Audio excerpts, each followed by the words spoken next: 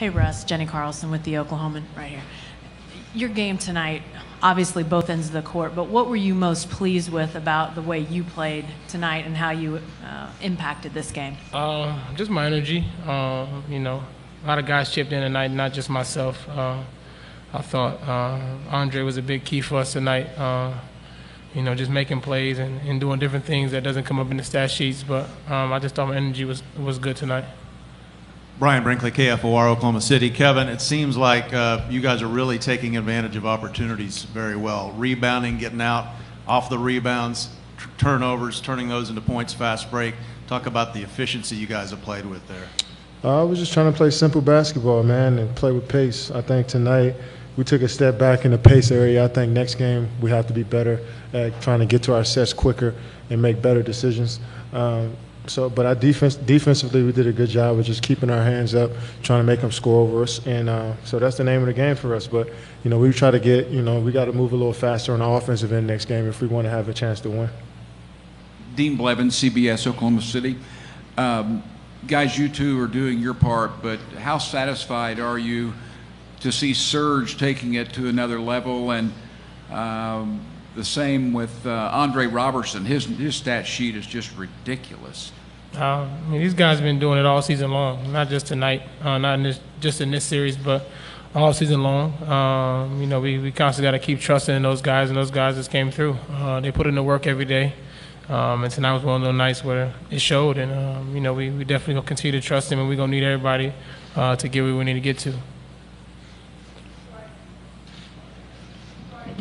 Royce Young, ESPN.com. Russ, in the third quarter, Clay had kind of that eruption, scored 19 points.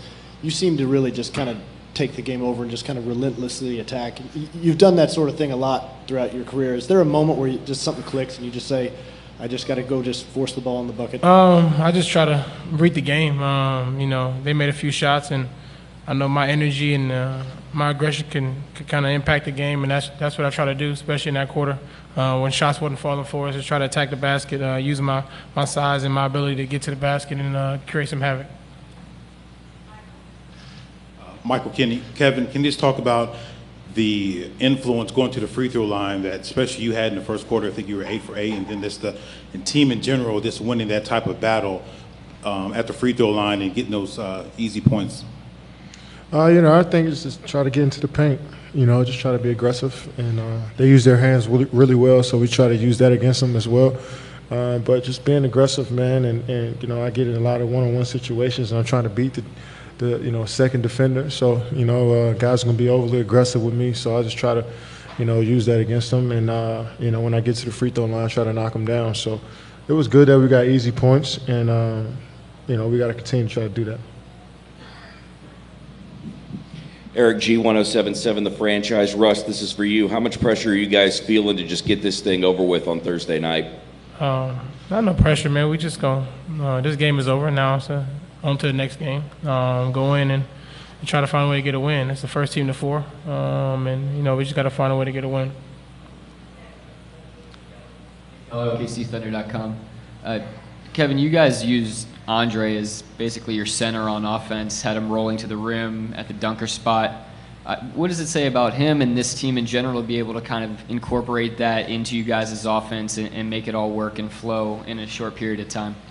Yeah, I mean, we just try to make an adjustment. They wasn't guarding him at first, and we can't have him just standing around. And excuse me, he did a great job of setting screens. He did a great job of rolling and making plays and finishing, and just, you know, being under the rim, and you know, the ball just finding him when he's under the rim and finishing. So we got to be prepared for him to do that again, and he got to be ready to, you know, when he get the ball, be aggressive. So tonight it was really good for us.